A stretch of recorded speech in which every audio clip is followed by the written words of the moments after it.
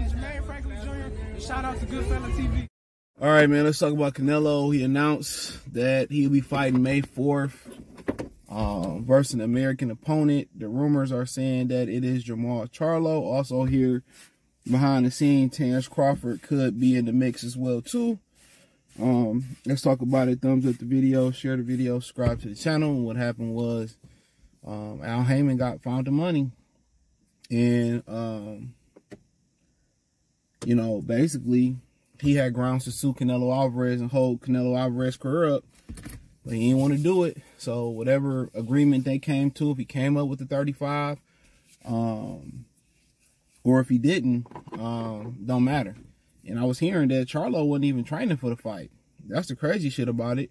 So, and the fight is not going to generate enough money for him to make a profit. But for whatever reason, you know, they dig in his own pockets. You know, would it be a bad precedence to say, well, you couldn't afford Canelo Alvarez?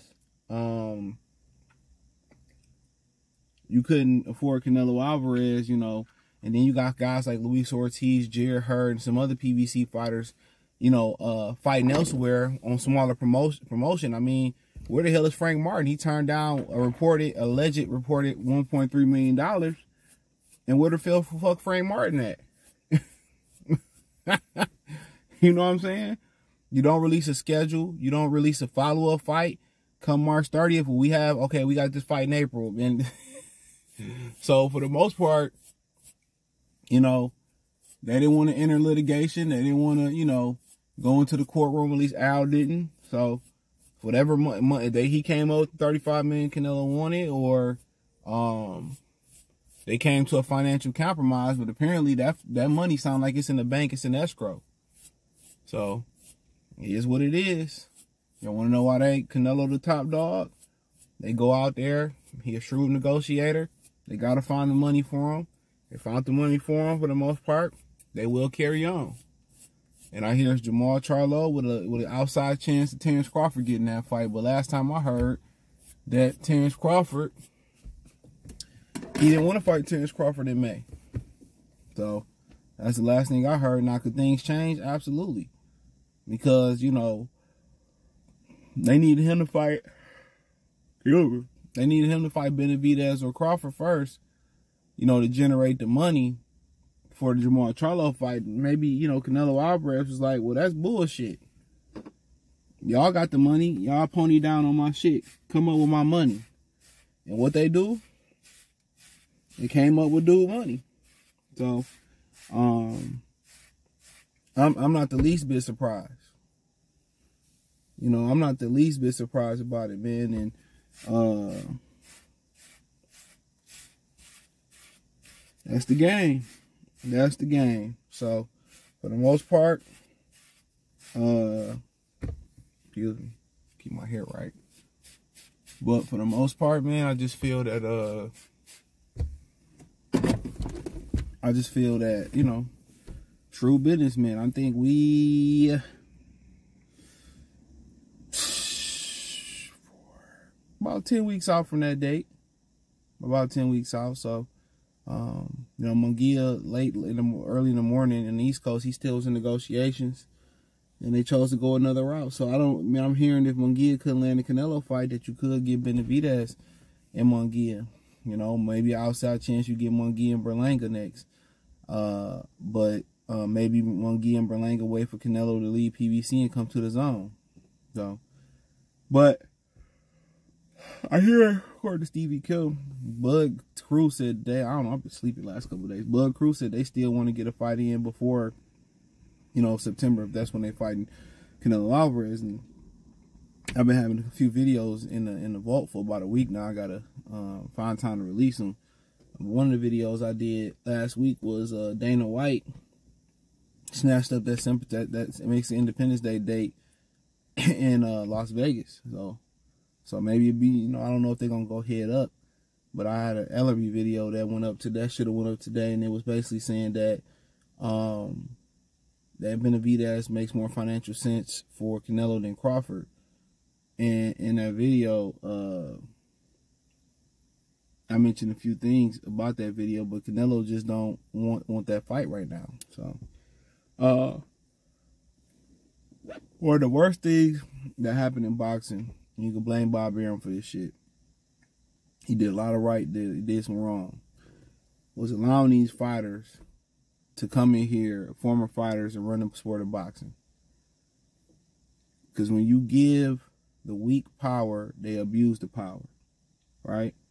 When you give the lesser opportunities to make decisions. Okay, if you ask your kid, you want to eat a chocolate sundae or you want to eat broccoli, what they going to say? They going to say the chocolate sundae every time. You got to show kids what's best for them. This is what's best for you. Every now and again, maybe a kid can show you that he can make a decision as he or she can make a decision as she get older to do what's the best thing for them. But in boxing, they giving the fighters opportunities, go the route of the least resistance, or go to tough route. And every time they gonna choose, especially if you paying the money about the same, they gonna go the easy route every time, the route of least resistance. Every time is that's what they gonna choose. And that's why you got guys like Teofimo Lopez, Shakur Stevenson, even Danny Garcia, when he beat Lucas Matisse, they thought they were supposed to be these big stars. Like everybody see Mayweather, it was the one fight with De La Hoya that took Mayweather over the top in a lot of people's mind. That's 11 years and 37 fights of hard work. It's not just one fight that take you over the top. It's not one play that turn a game around. You know, it's not just one thing. It's not suffering one time that make a motherfucker go from a hero or a regular person to a villain. You know what I'm saying? It's not one punch that end a career. You see the punch and like, damn, it's accumulation over a career. You know what I'm saying? And that's how it is. It's just not one thing. You know what I'm saying? Everybody see the finished product or see the end result, but it's not, that's just not it. So a lot of these guys got to continue to build their profile up. It take fight after fight after fight after fight. What he's saying, Snowfall, I don't even watch it. I just seen the clip. He said, I built this shit brick by brick, and you think I'm going to let you mess it up because you don't like the way another nigga talk to you? That's the emotion inside of us. We got to shake that shit. But guess what? It's a thin line between respect and being over emotional. You can't let a nigga disrespect you. Can't let another woman or man disrespect you. You can't. And what's so funny is it's a number of men and women out here that don't say a word, and just by their mannerisms, how they move, how they carry themselves, they command respect. Think about that. You know, if you got a traditional woman and walk into a room, she gonna command a certain amount of respect.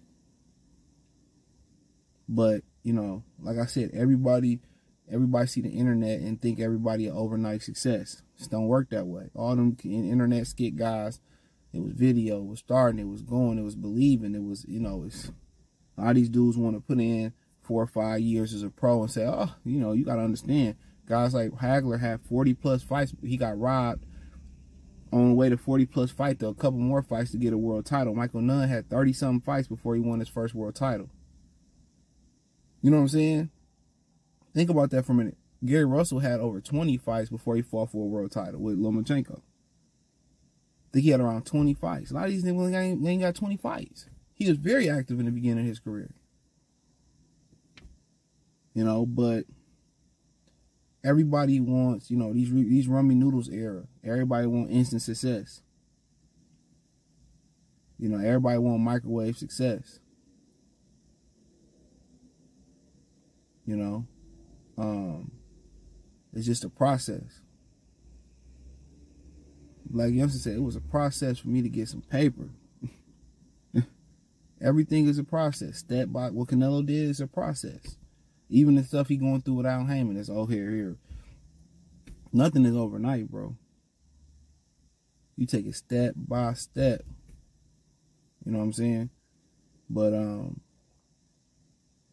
yeah, man. But that, you know, that's just my opinion, man. But you know, and we just got to figure shit out.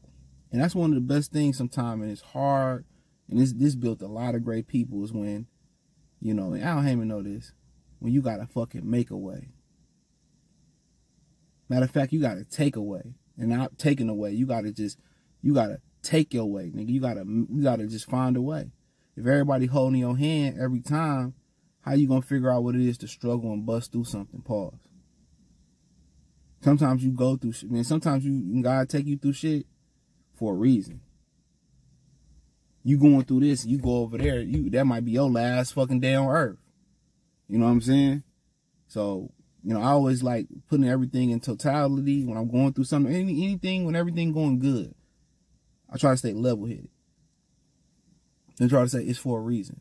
And I know in my mind that this good feeling ain't gonna last forever, but I also know in my mind it's terrible, this bad feeling ain't gonna last forever. So, like I said before, it's either Jermall, Charlo, or Terence Crawford. From what I understand, Crawford's still in the mix, but I think it's still gonna be Jermall, Charlo. So, heard he wasn't training, but 10 weeks out, they can start training, but he about to bend over and get it checked. You know, he about to put the family name deeper in the dirt, but at least he would have an excuse for why he went out there and performed the way he did, or he is going to perform. But hey, thumbs up the video, share the video, subscribe to the channel. The subscribe button is the bell icon button. Hit all notifications, increase your chance to get notifications. We go live or drop video. Financially, want to support the channel? Cash App, $, CJ Good 313, Venmo CJ Good 313, PayPal link in the description. Hit the link tree. Find me on Twitter, Instagram, Spotify, Anchor, Cash App, Venmo, PayPal, Apple Podcasts, Google Podcasts, the whole 9. Appreciate the love, support. Peace.